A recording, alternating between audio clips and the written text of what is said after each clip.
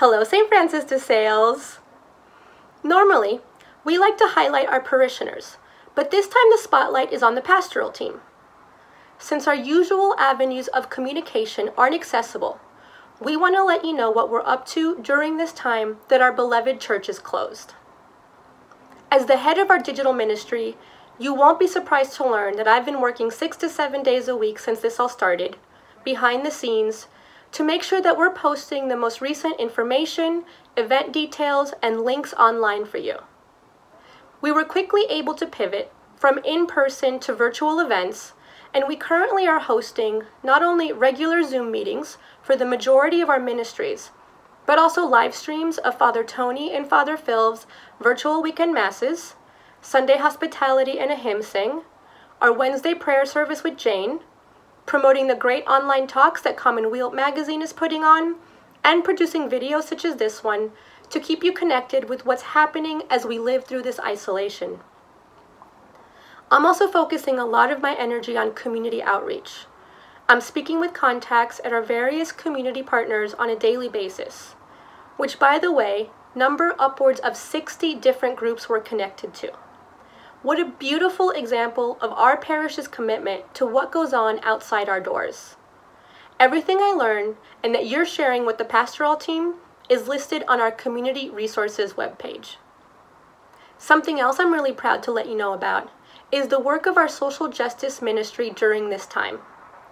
They've recently donated $500 to the Little Sisters of the Assumption Food Pantry on 115th Street and $1,000 to Ignacio House in the Bronx, part of the Thrive for Life prison project.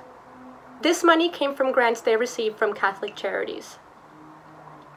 I've spent a lot of time connecting with our Spanish-speaking parishioners and neighbors. I'm in regular contact with our Grupo Hispano, and through my involvement with the Cabrini Coalition, the local immigrant outreach group that St. Francis is a part of, I've spoken with dozens of people who've lost their jobs or become sick and are in need of help.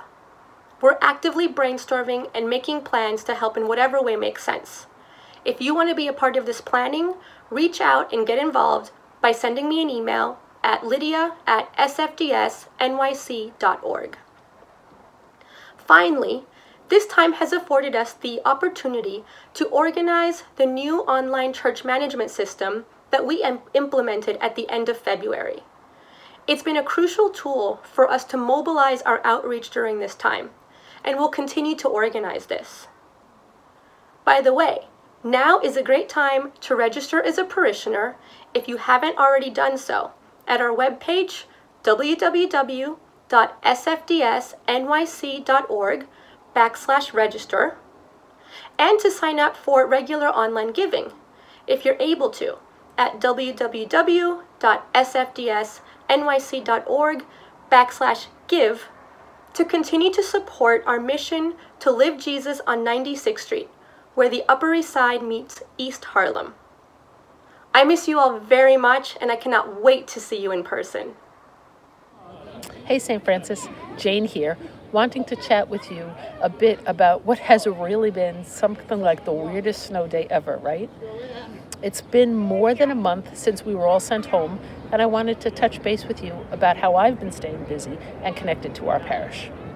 I wish I could say that I've been praying and exercising more, but as always, I feel like it's never enough. Maybe if I baked less, I'd have more time to exercise, but I have enjoyed cooking some healthy dinners. Like many of you, Zoom has become my go-to tool for communication. As of this week, St. Francis is holding Zoom meetings with our initiation folks, our confirmation students, our Hispanic community, our parents, and our young adults. We do hospitality after Mass on Sundays via Zoom too, and it's a great chance for all of us to see each other's faces and hear our voices.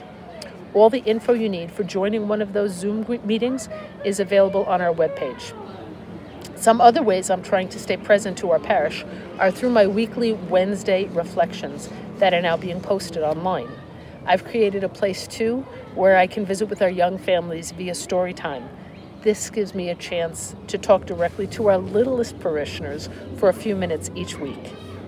I continue to participate both in archdiocesan and national professional gatherings to stay on top of best practices for our parishes during this crisis. Every morning, I send emails with my coffee to as many folks as I can think of to check in and see how you're doing. If you haven't heard from me yet, it's really most likely that I just don't have your email accessible to me. I'd love to hear from you to know how and what you're doing while we're away from one another. Finally, I'm thinking a lot about what it's going to be like when we get the all clear sign to come back together. I know how hard we're working now to be parish to one another in the midst of this crisis. On this point, I'm praying deeply as I try to reimagine what will we look like as the parish of St. Francis when we come back together. Will we be the same? How will we be different? How will our ideas of community and hospitality, how will they have evolved? How will we be church in the future? I don't have the answers to these questions, and I'm curious to know what you're thinking about in terms of our life at St. Francis in the future. Please feel free to send me an email at janeporcelli@sfdsnyc.org and let me know how things are for you. I promise I'll get back to you as quickly as I'm able to. Until we are together again, let us, like our patron, St. Francis de Sales, continue to trust that God is with us and will help us to live Jesus on 96th Street and in every part of our world. Thank you. Alleluia, alleluia, alleluia, alleluia, alleluia.